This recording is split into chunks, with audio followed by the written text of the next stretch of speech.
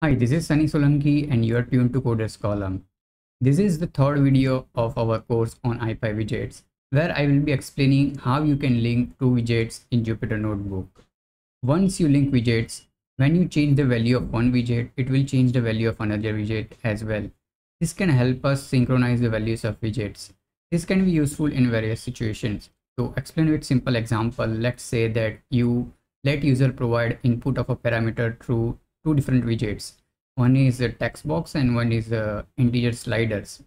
So when user provide input through text box, the value of the slider should reflect that change. And when user change the value of that parameter through slider, the value of text box should change as well.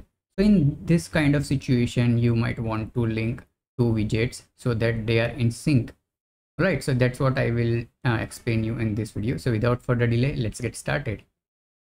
Right, so as you can see on my screen, I already have a Jupyter notebook open, and at the beginning of the notebook, I have highlighted important sections of the tutorial. So there are two different ways of linking widgets. One is with using a Python as a backend, and one is using a JavaScript as a backend. So when you are using a Python as a backend, you will need to run IPython kernel behind the scene in order to keep the link alive. So that's the one thing. And with JavaScript, you don't need a Python backend to be running in the background. And if you download a file as a HTML file, and in that case also the widgets will be linked to each other because it's based on a JavaScript. So there are two different ways to link. Now linking can be either one way or it can be two way. So if it's two way, both widgets will be in sync. And if it's one way, then value of one widget updated will change the value of another, but the vice versa will not be true. Okay, so let's get started. So first of all, I imported ipywidgets and printed the version. So in our first section, we will explain how we can link two widgets using Python as a backend. First of all, I will explain two-way linking. So in order to link two widgets, there is a function named link, which is available from ipywidgets. So in our first example, what I have done over here is that I have created two widgets. The first widget is text box, which is an integer text box, and then there is an int slider. So I want to link these two widgets. So when the value of the text box changes, the value of the slider should reflect that, or when the value of the slider changes, the value of the text box should reflect that. So in order to link, I have called link function over here, and to that function I have given two tuples.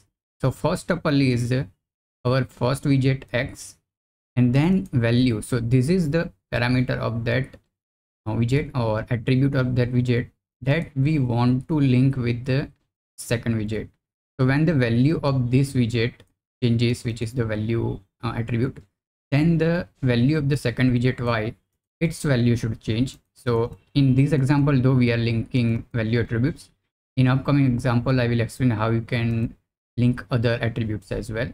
So alright, so this way we can create a link between two widgets, and then I am calling a display function to display two widgets. So let me execute this line of code.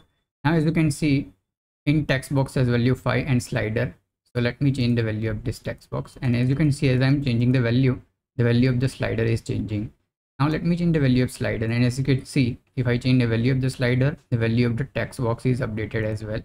So I can change like that as well, and it will change the value of the slider. So this is the two-way link. If I change any of the widget, other widget is getting updated. Now I can set the value as well like this. So x dot value, if I change, so it will change the value of both the widgets, though I updated the text box. Same way I can change the value of slider, and it will change the value of text box as well. So that was one example. So here is one more example of linking two widgets, two-way linking. So what I have done, first widget is a drop down, and it has three options: option 1, option 2, and option 0, 1, and 2. And the name of these options are option 1, 2, and 3, and indexes is 0, 1, and 2. And then I have int slider, which starts from 0 to 2. So based on the int slider, the option will be selected. And same way again, I have linked the value attribute of both the widgets using link function. So let me execute this and show you.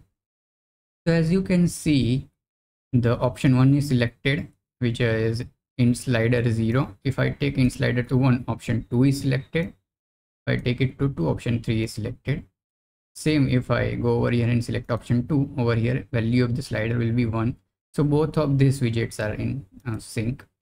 Alright, so before we move on to one-way linking, let me explain you one more example. So in this example, I am linking multiple widgets. So first of all, what I have done, I have created 3 int text box, which is minimum, maximum and step value. So this can be used to specify minimum value, maximum value and step value of int slider. And then I have a text label which will show the value of the slider. And then I have a slider, int slider is created. So in this case, I have created 4 links, as you can see. So over here, as you can see, first of all, I have linked x1, so which is int text, the value of it with the minimum value, so min attribute of this slider. So when I change this x1 slider, it will modify the min value of int slider. And then I can, for the second link, I have linked the text box, int text box with the maximum value. And for the third one, I have linked with step values. And for the fourth one, we are modifying description. So let me execute this and show you. So as you can see, now I have a 1, 2, 3 and 4 text boxes and 1 slider. So as you can see, the slider starts from 0. And if I want to start it from 2, let's say, if I change it to 2, it will start from 2. I can take maximum to, let's say, 12. So it will start from 12. Now, as you can see, step size is 1. So it will increase by 1, 2, 3, 4, 5, 6. Now, if I want step size of 2, I can change it to 2. Now, let's say it will go from 6 to 8 to 10, 8, 6, as you can see. And I can modify the label of this int slider as well using this label. So this is one more way of linking. As you can see, you can link multiple widgets like this. Alright, so let's move on to next section. So in this section, so in our previous section, as you noticed that it was a two-way linking, but you might not always need that. You might only want one way of linking. So for that, there is a function named dlink. Right, so let me execute this line of cell. And as you can see, I have again created text box and integer slider, and then I have linked them using dlink function. Now in this case, the linking is one way. So if I change the value of this text box, as you can see, the value of the slider is changing. But if I change the value of the slider, the value of text box won't change because it's a one-way linking. It's from first to the second. So this is the one-way linking. And here I have again created our previous example where we had 4 text boxes and 1 slider. And this time I have used dlink function.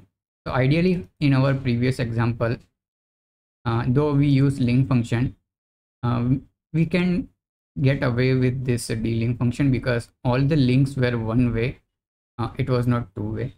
So yeah, so that's again we can change the values over here and check that whether it's working or not. And as you can see, one way link is working just fine. Right. And here is the one more example of one way linking. So what I have done over here is that I have created a checkbox and button, and this time I have linked the value of this checkbox with the disabled attribute of this button. So what happens is that, so let me execute it. If I select this disable, so the value will be true this time, and that will set the value of disabled attribute of button to true. So it will be disabled. As you can see, now button is disabled. If I unselect this, the button is enabled again. Okay, so that's how you can link widgets. Now, if you want to unlink the widgets, so the link that we are maintaining, so as you can see, two-way link which we are maintaining, so we can call unlink function on it. So let me execute this. Now, as you can see, the two widgets are unlinked. And if I go to this two-way link example, two-way link Python, which was our first example, as you can see, this is the two-way link. Now, if I change the value of the widget, it won't change the value of the other widgets. Same if I change the value of the slider, it won't change the value of a text box. So you need to keep reference to link in order to unlink them later on if you need to unlink it. Right, so let's move on to next section. Alright, so in this section, I have explained how you can link two widgets using JavaScript as a backend. So again, we have two sections where we will explain two-way linking and one-way linking. So first of all, in our first example, I have explained how you can create a two-way link. So the only difference from a Python backend linking is that instead of a link function, you will be using JS link function. So that is the only difference.